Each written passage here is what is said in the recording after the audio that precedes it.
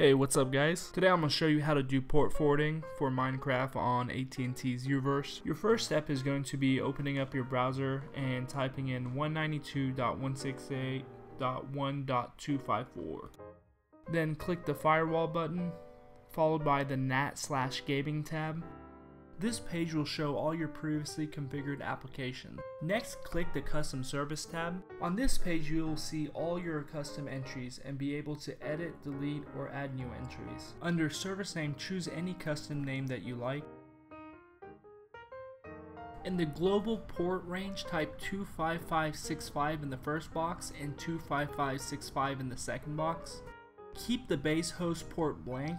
In protocol, choose TCP/UDP if it's not already selected. Then click the Add button. The page will refresh showing you that your changes have been saved and your new application will be under Custom Service List. And then press Return to NAT/gaming.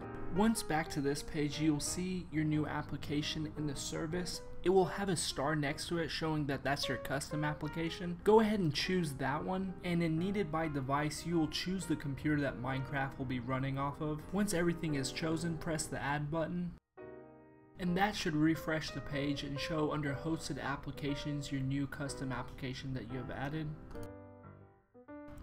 And that is pretty much it, guys. But if you had a second computer in your home with Minecraft as well, you won't be able to use the same port number.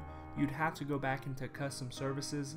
At this point, you're going to follow the same steps as earlier. Give your service name another custom name.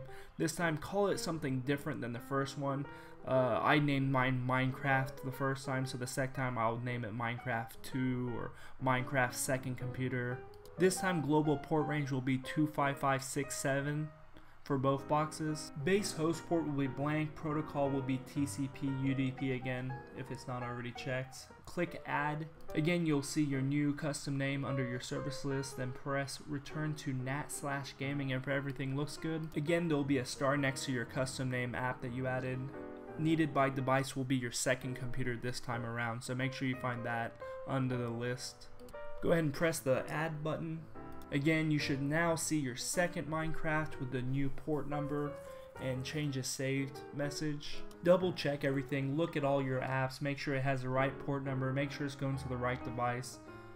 If everything looks good, then you should be good. Just close it back down. The last thing you need to do is change the port of Minecraft on the second computer. To do that, go to your server files of Minecraft and open up server.properties. Make sure to right click on the Mac or Windows and open it up with either TextEdit or WordPad depending on which operating system you're using it on. Change the server port ID to 25567 and make sure that server IP is blank or it will not work. That's very important.